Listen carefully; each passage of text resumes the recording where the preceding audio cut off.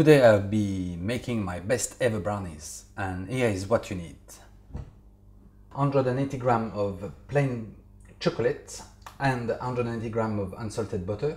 You can use salted butter if you like, but I do prefer using that kind for this recipe. You will also need 140 grams light brown sugar, also 140 grams, same amount of dark brown sugar, 3 large eggs, 80 grams of sifted plain flour, 40 grams of sifted cocoa powder, and also 50 grams of white chocolate.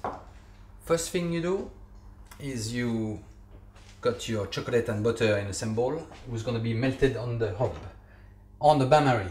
Now, bain-marie is a water bath that you melt your ingredient on. So it's basically just water in a pan, and just melt those two items together. We move on to the mixing now. Very easy. Just add your both sugar into the mixing bowl. Crack your 3 eggs in it.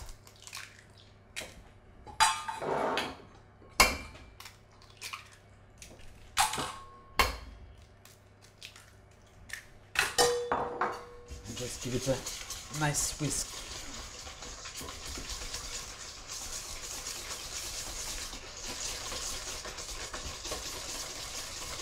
You don't have to do it for 20 minutes, but about 5 minutes will do it. Just make sure everything is mixed all together.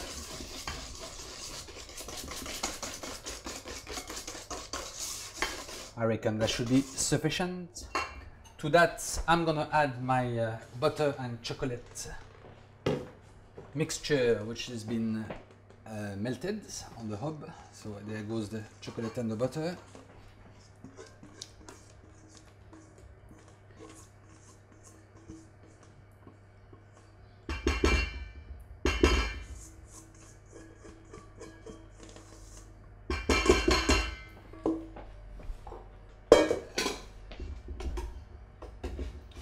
Another mix. Start to get velvety, and onto that goes the flour and the cocoa powder and another whisk.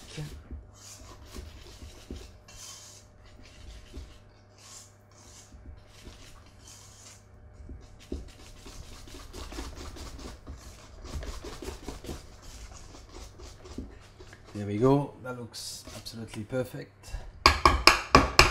Now in my tray that I'm gonna bake the brownies in, I chop the white chocolate.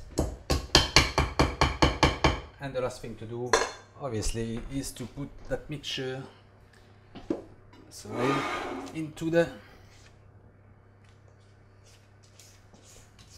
dish.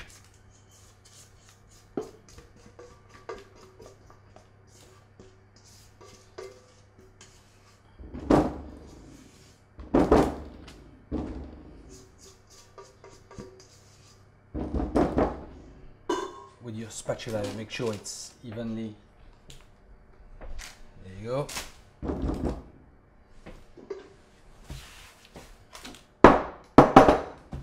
There go.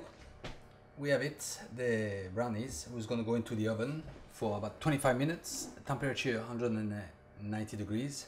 Halfway through the cooking process, just turn your dish in the oven, and I will show you when to take it off of the oven. So there it goes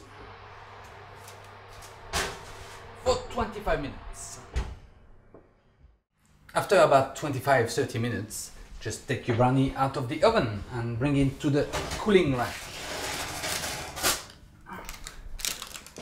As you can see, it starts to crack, and this is the way it should look. A bit velvety on the top, still a bit runny, but don't worry about it.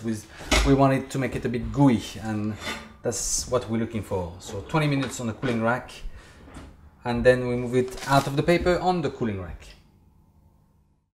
And here's the brownie, 20 minutes after, ready to eat. Nice and gooey. So I'm going to show you an idea of serving this wonderful dessert. cut a little square.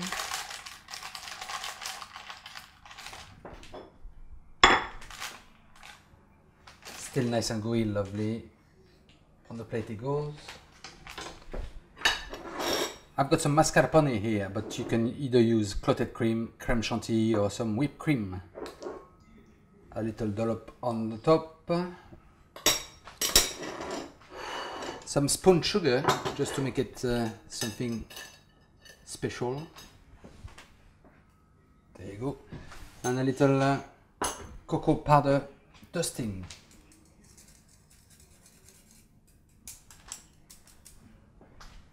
That could impress any of your guests. So, et voilà,